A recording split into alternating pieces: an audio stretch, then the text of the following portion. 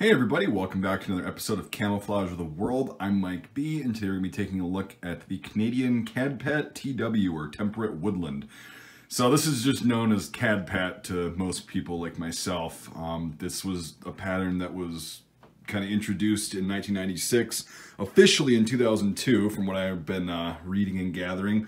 But in 1996, there was a bunch of trials going on to kind of get Canada a new entire uniform, because they were up until that point using olive drab and some DPM and some units. So anyway, they decided to go with a pixelated camouflage pattern. And although it wasn't the first one to ever be used or tested ever, it was the first one to be adopted on a very large scale. And then this is kind of what led to the digital era, I guess. Around the turn of the millennium, everyone went to a digital pattern, it seems, within that next 10 years. But this is the OG of digital camouflage patterns that were issued by a country's military, not just in special units or for testing or whatever, because I know the US did that in the 70s or whatever, but we're talking about CADPAT here. I'll be also making a video with this, because this is actually an original piece. This stuff is extremely hard to find. It's very regulated in Canada.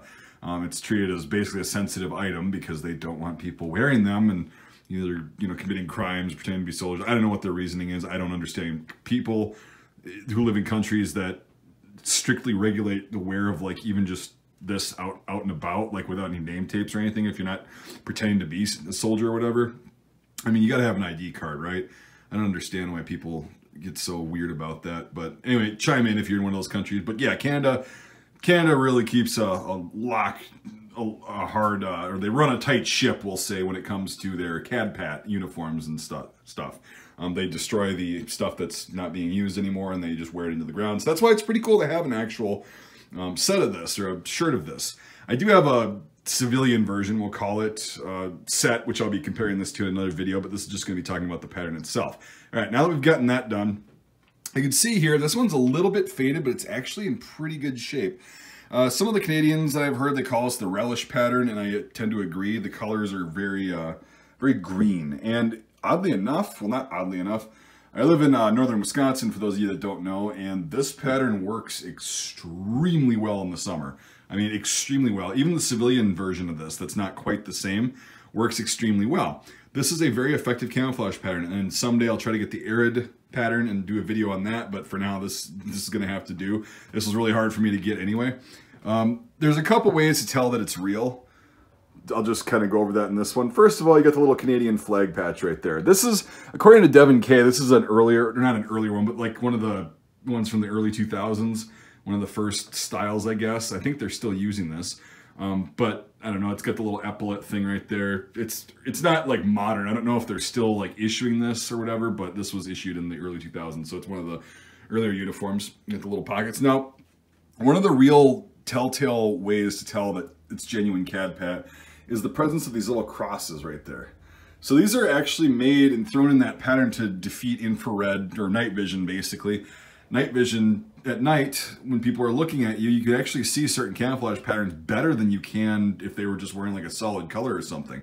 So that's why they did that, and this actually serves two purposes. Yeah, it's a visual camouflage, and it's also a night vision or infrared camouflage. So they're still keeping in mind that, other countries have this technology that we've had for a while, and we got to be cognizant of that. So IR testing is very, very common, especially in modern camouflage patterns. It's a must. It's part of the rigors of the testing. So that little cross in there kind of messes up the, I guess, profile, if you want to call it. So it actually makes you blend in a little bit better. You can see there's another partial cross right there.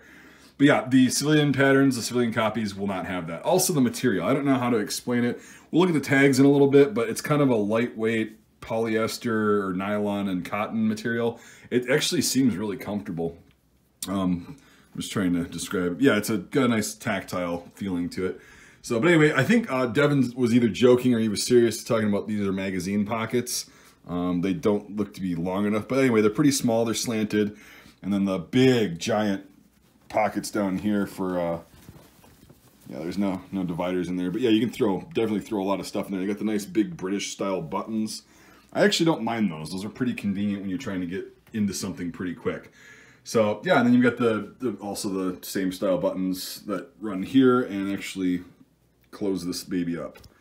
So yeah, little Velcro name tape. I think yeah, I'm almost positive they wear a different uniform now. It's got more Velcro on it. for identification purposes. The Canadian flag is still there though. That's pretty standard. It's just in a different little spot.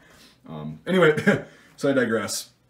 So this is one of my favorite digital patterns. It's probably my favorite digital pattern, to tell you the honest to God truth.